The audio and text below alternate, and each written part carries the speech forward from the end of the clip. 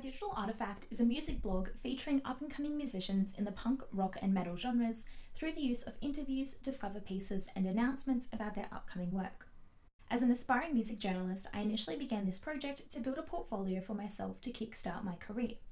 However, the choice to focus on up-and-coming musicians specifically was influenced by my observation that these promising artists were part of an underrepresented group, with the majority of publications, unsurprisingly, following the successful careers of established artists instead. By moving away from mainstream musicians, I was able to offer something new to my audience while still satisfying their music tastes.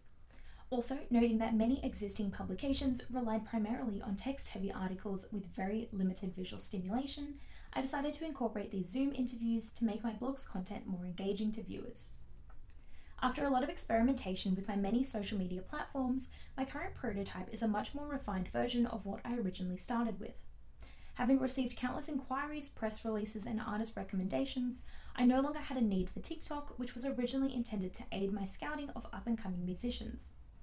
Currently, my blog consists of my website and YouTube channel, which are both used in creating and publishing my original content, Facebook, Instagram, and Twitter, on which I share my content for engagement, and now my new Redbubble store, where I sell merchandise and raise funds to further invest in my blog.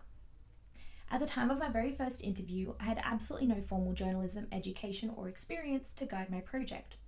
And so, over the course of the project to date, I have implemented a number of changes based on discussions around advice from family, friends, and the artists I've worked with, in order to improve my project while maintaining my overall objective.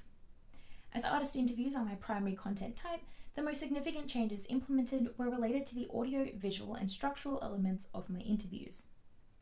When I began my project, I was only using my MacBook's camera and mic to conduct the interviews, but quickly invested in a quality microphone after receiving feedback about the audio from viewers.